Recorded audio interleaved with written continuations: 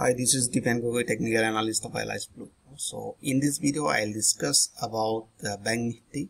Now we can see this is a Bank Nifty 15-minute chart. Right now, Bank Nifty is running in a range, right?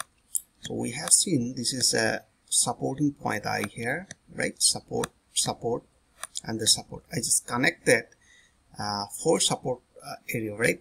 1, 2, 3, and the 4. Right, and I drawn a trend channel, right? Have you seen? I just drawn this trend channel, and let me show you now. Just this was a trend channel, right?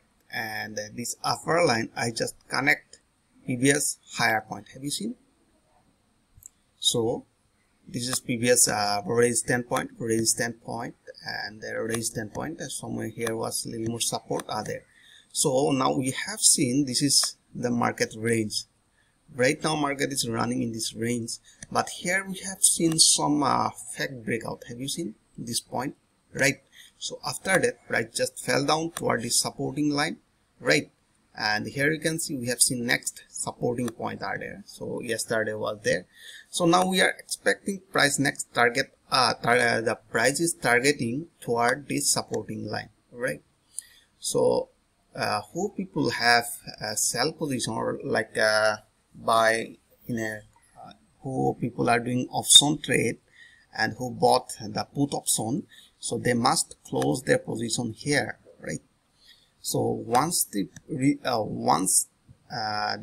retest this supporting point, it is a high probability to reverse the market toward this level. So you must close your position. So after reaching this area, if you are getting any buy confirmation, so we can go for buy here, not now, and the target will be somewhere here, right?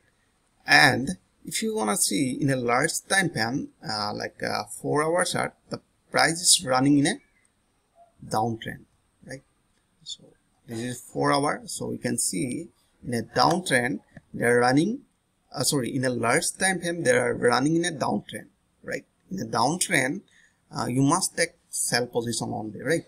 For the sell and next sell position, so I'm looking for a sell opportunity below this area.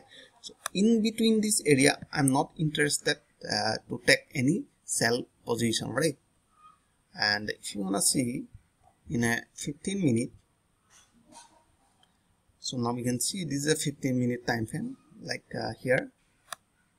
So that means, according to me, I'm not interested to take any position in this zone, right? Here was supporting point, right? This is a diagonal, and here is a supporting line.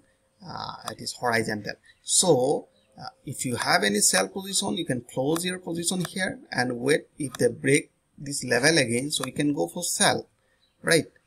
So now you can see price just falling down right now. You can see continuously. Now here you can see.